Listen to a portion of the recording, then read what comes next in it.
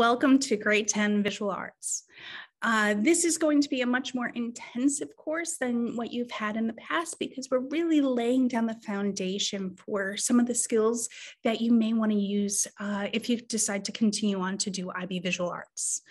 And the exciting part about it is that you get to create some amazing artworks that are going to be really driven by your own interpretation of a concept. In grade 10, we'll be working much more with art history and how to be informed by art history in the creations of our own artworks to recognize and articulate the difference between more abstract and realistic artworks and the conceptual nature of them and realize the process in which they have evolved.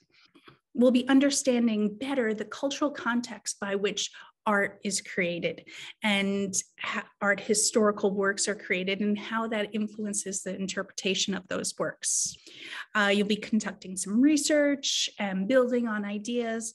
And overall, you're going to be developing a lot more proficiency with a variety of materials and how to use them and execute them in different ways. And all of that will be documented on your process portfolio.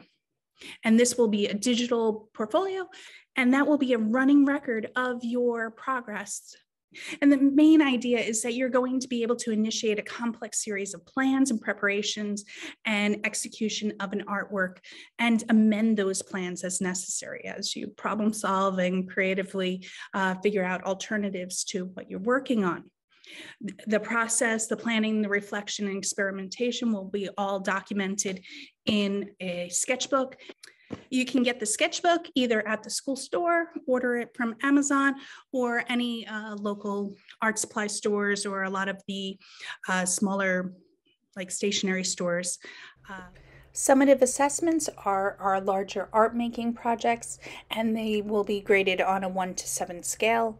And the formative assessments, like you're working your sketchbook and some research and reflections, will be formative, and they will be assessed using these symbols. What you're really aiming for is that slash symbol, which means that you completed up to my expectations. Anything above and beyond would be a plus. Have your sketchbook and your laptop for each class. If you miss a class, it's really important for you to follow up to see what you missed and what you need to possibly see me about or catch up on as soon as you can. All of our resources for our class are kept on Canvas. This is where you'll find general information about the class, your assessments, and you will also see all the unit planners, including infographics with all of the assessment criteria and instructional videos.